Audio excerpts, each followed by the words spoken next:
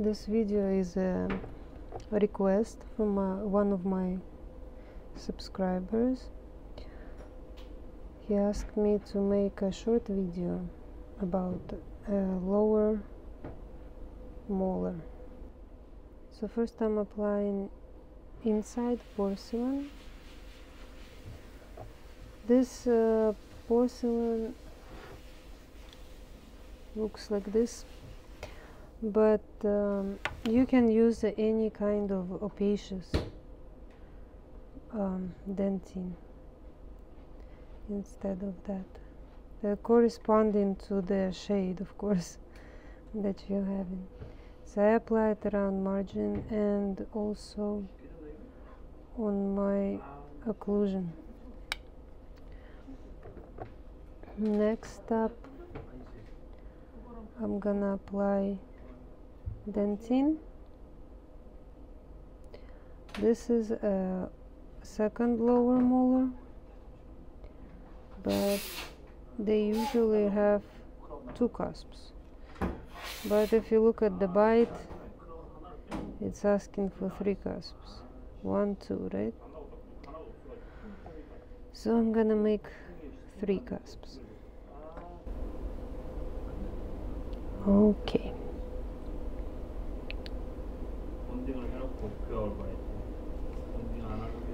Next up, I'm gonna do cutback to free some space for my clear porcelain. This is a crown and this is his natural tooth. So I'm gonna look up where is the height of contour, right? So my height of contour is gonna be somewhere around here, this line. This is where the crown goes from going this way, and the meets over here, and then it changes the direction, goes this way. So my nose this way, now this way.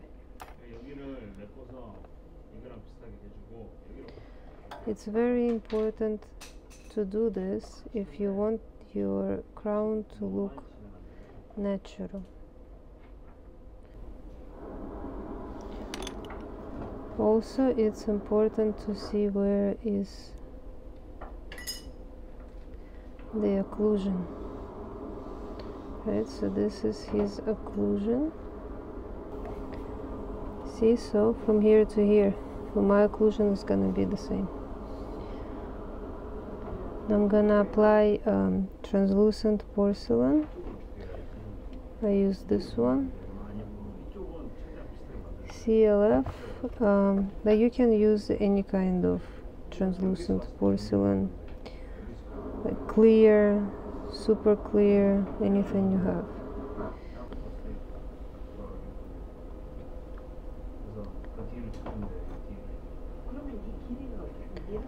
I'm even putting it on the cusps inside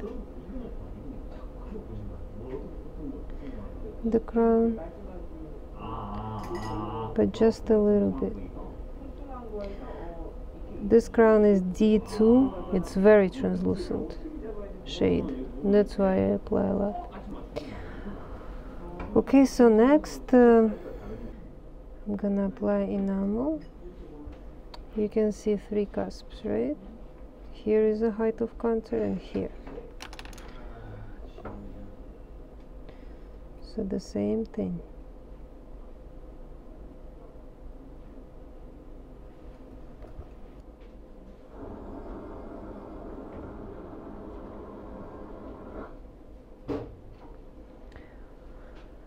Okay, so that's what it looks like from the buccal side.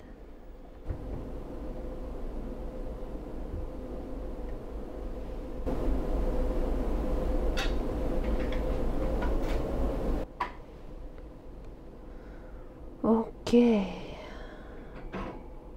you can see that the crown is bigger than I want it to be in the end. It's because I'm not gonna do the second bake, only one. And in the very end, I'm gonna apply some of this porcelain. This porcelain is white. It's gonna mimic the white tips that molars usually have. Like bicuspids have them too. It's just to frame the build-up. It is not a crucial step, so if you don't have occlusal porcelain, which this one is, it's called occlusal porcelain, then just don't use it. That's totally okay.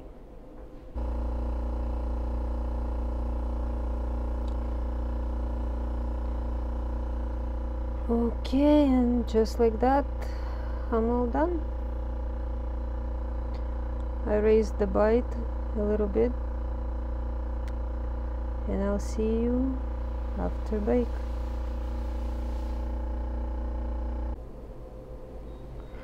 Okay, so here is the crown fresh out of the oven. I mean, it's cooled off a little bit, and that's what it looks like right now. So what we're gonna do is make a contact. When you make a contact, make sure you know where exactly do you want the contact to be. So we want it to be here, all of this. Now I take this drill bit. They look like this. I don't know who makes them. You could probably order them at Zan Dental. That's the number, and that's what they look like.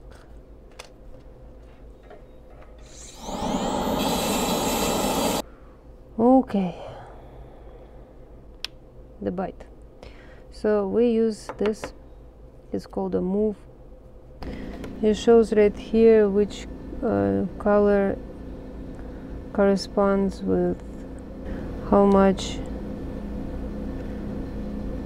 the move is. In this case is 1.4, oh, 1.25. So I'm gonna put it in and do my bite. Because the doctors don't want to have to grind the crowns, so they give it to us. Okay, the bite is done with this. I like it because it can produce very good wear spots. I don't have much to do in here, and neither should you. If you build the crown correctly, then it would look like it doesn't need much of shaping up. So just a little bit at the very tip.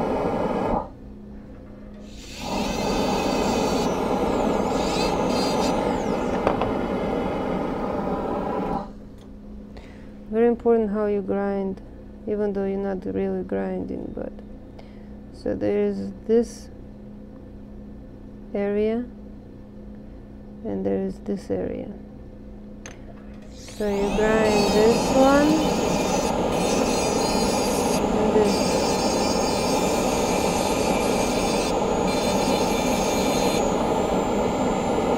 Okay?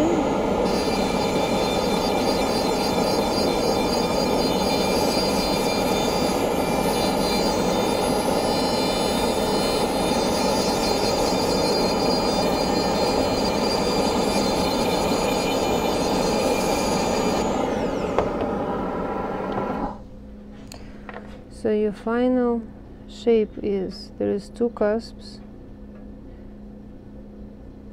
the height of contour, right? And there is this area and this area, this area and this area. Okay? And there is, that's what it looks like. It looks rounded and going in.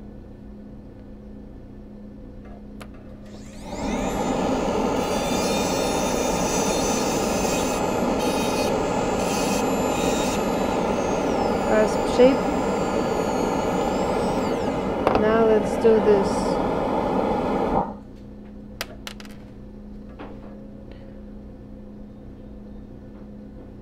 Same thing, each cusp is divided and the height of contour.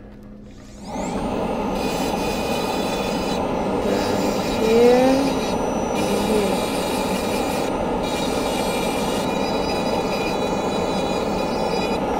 So I'm not really grinding, I'm just smoothing it out. And just like that, my crown is done. Okay, now the occlusion. I use this berm.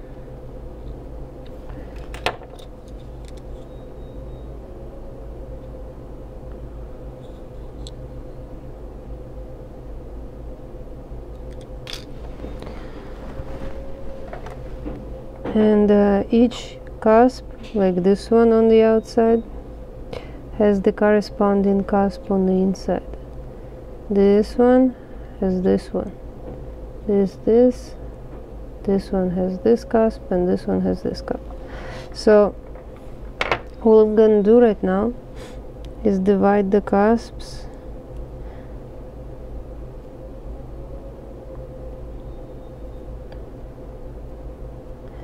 and accentuate them.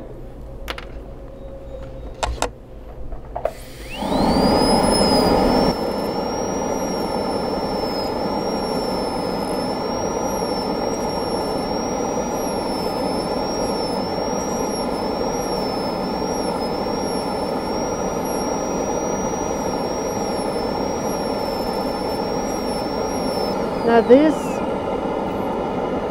doesn't just go straight down, it goes a little bit on the angle.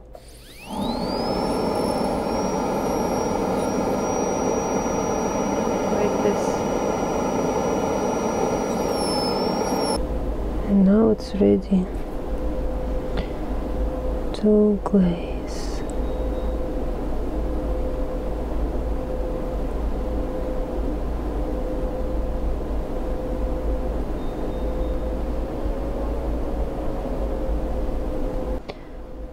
Shade is D2.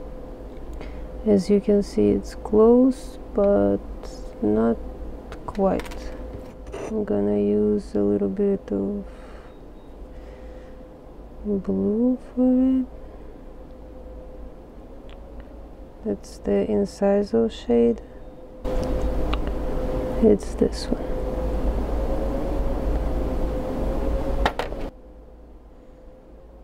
And that's all I needed to do. Now I'm gonna accentuate the occlusion.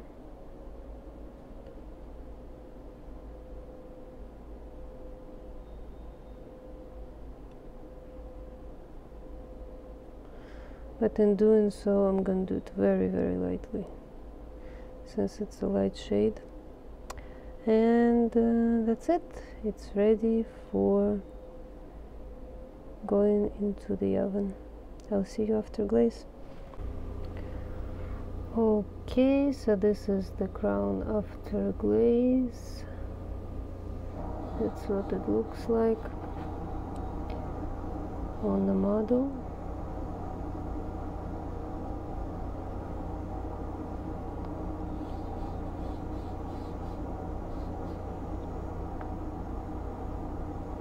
That's what it looks like in bite.